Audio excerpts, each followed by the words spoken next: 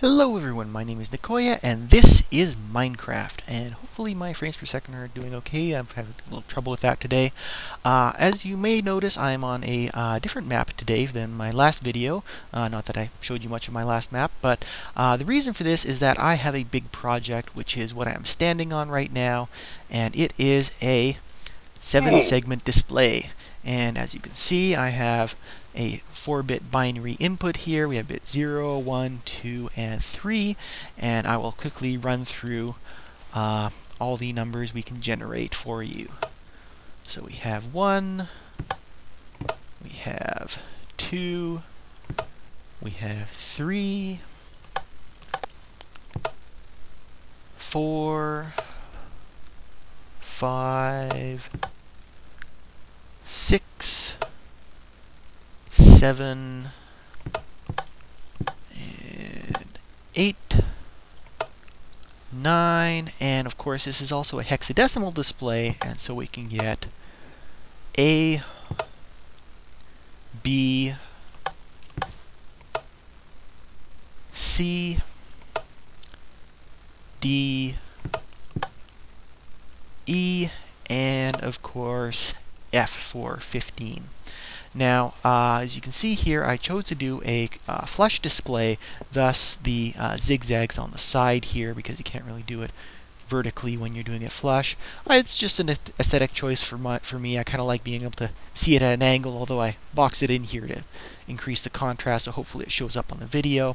Now, as I was running through the numbers, you might have noticed that this segment on the side here was only activating when the two segments adjoining it were active, and that is achieved around back here through this fancy wiring on the side.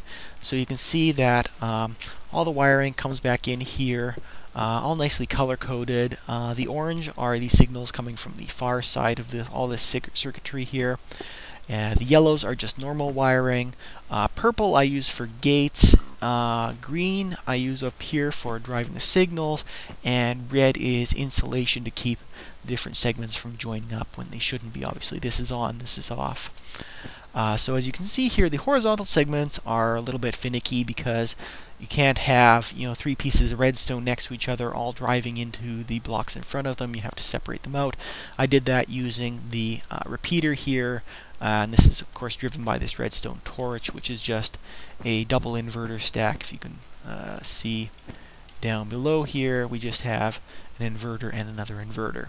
Now the side wiring, what I've done here is I've taken the signal from the upper and lower side segments, and through this wiring here I've ORed them together to drive this one segment just here. And so that way, of course, this wiring on the back is inverted from what's on the front. And so right now these two segments are off, and so when this segment is off, it keeps this torch off, or when this segment is off, it keeps this torch off. And now, if you remember your Boolean algebra, you remember that an OR gate is in fact dual of an AND gate. And so that means that on the front, if this segment is on and this segment is on, then this light will be on here. So that's sort of a little fancy way of achieving a nice smooth line up the center instead of having a little notch here. Now, it doesn't look really great on the 8. It kind of makes it look a little chubby. I can show you that. You may have noticed it sort of looks a little fat. It'd be nice if that segment wasn't lit up, but I'd have to make some more circuitry to detect when I'm displaying an 8, especially versus when I'm displaying an A instead, and I just didn't really feel like that. Because the interesting part of this is actually the driver circuit back here, and I will go up top to get you a little bird's eye view of that. Now, you may have seen other 7-segment drivers on the net which do things in a much simpler way. I chose not to do it that way because, of course, I am a mathematician and I just like doing things the fun way where I learn how to do different things.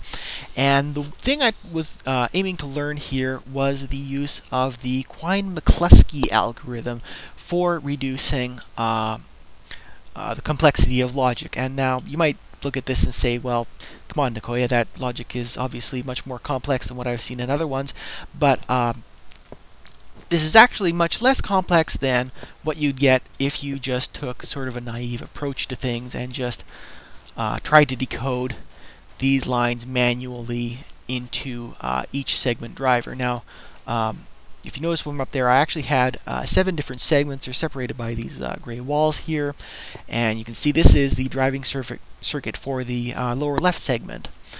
And I made a little sign here to remind myself what the actual logical equation is for that. That's actually driving this.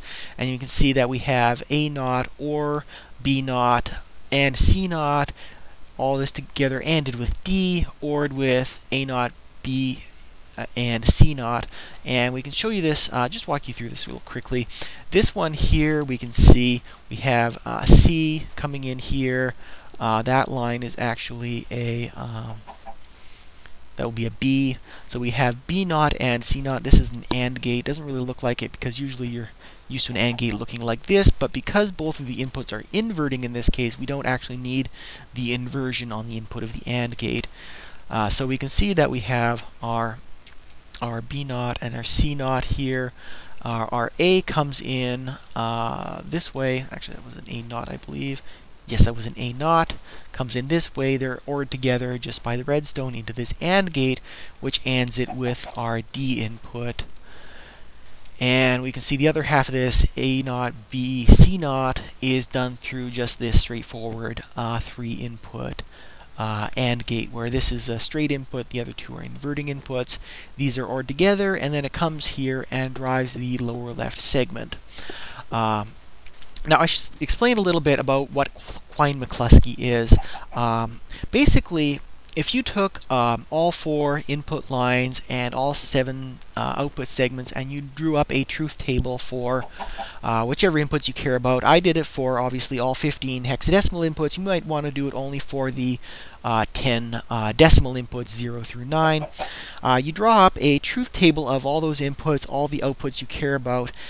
Trying to translate that into actual logic can be a bit daunting.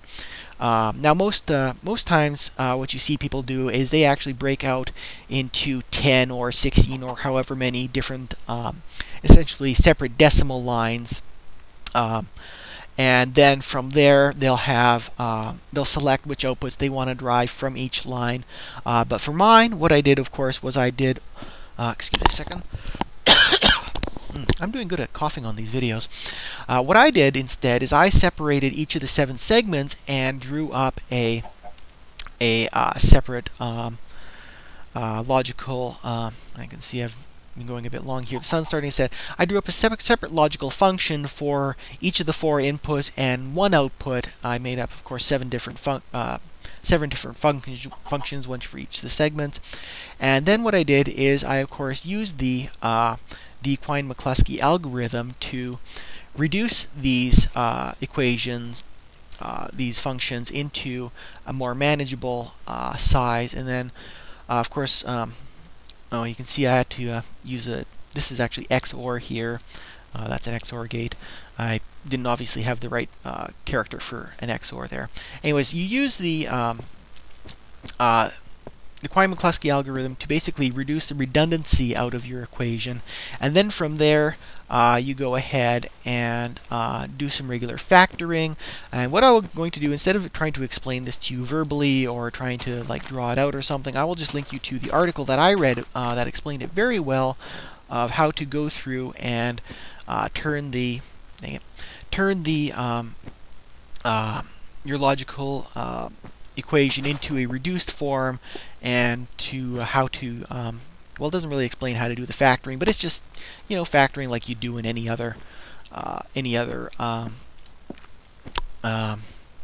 expression. So I will hopefully link to you that in the description of this video. I hope you've sort of enjoyed my abbreviated show of this. I'm good at this. I hope you've enjoyed my little sort of walkthrough of my 7-segment display. If you would like the map file here to explore it on your own and sort of take a little more time to actually figure out how all these work bit by bit, which of course I don't really have. I mean, you don't want to sit through an hour of me blabbing away of each gate here.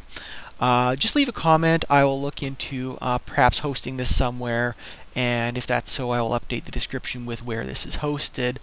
And yeah, so I hope you've enjoyed this, and I will see you guys on the next video.